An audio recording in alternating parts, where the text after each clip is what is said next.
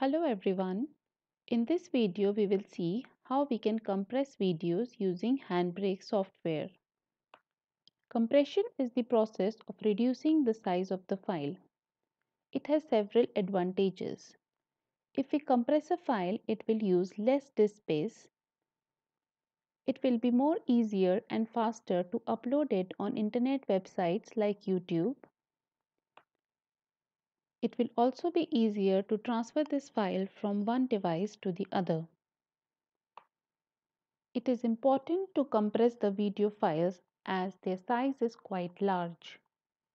In the previous video, we created a video lecture by the name Lecture 1. We can see that it has been saved with the file extension MP4 and its size is 1,30,000 KB. In this video, we will learn how to compress this file. To compress this file, we first need to install the Handbrake software which is required for compression purpose.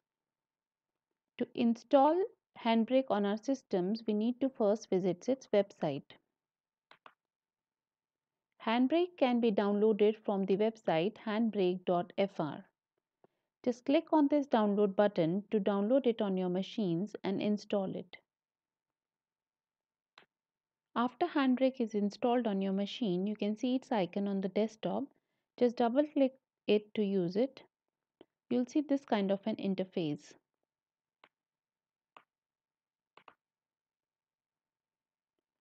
Now the first step is to select the file that we need to compress.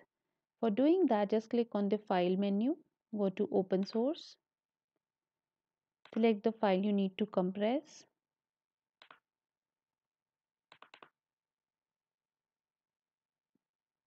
Lecture 1, open.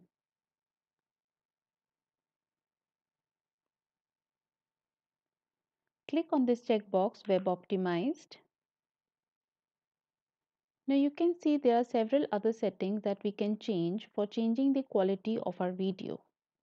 If you're not a techno savvy person and do not understand these settings, just let the setting as such. All these settings satisfy the requirements of the YouTube, so we can leave them as such. The only thing that we need to change is the place where we need to store this video. Choose the location where you want to save this video.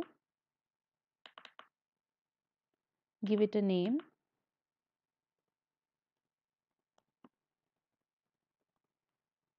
And save.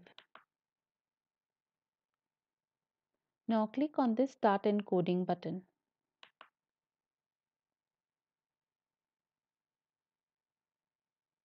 The encoding process can be tracked from this bar.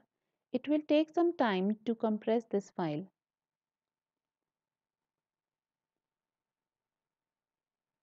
Once the compression is over, you'll see this message appearing in the status bar.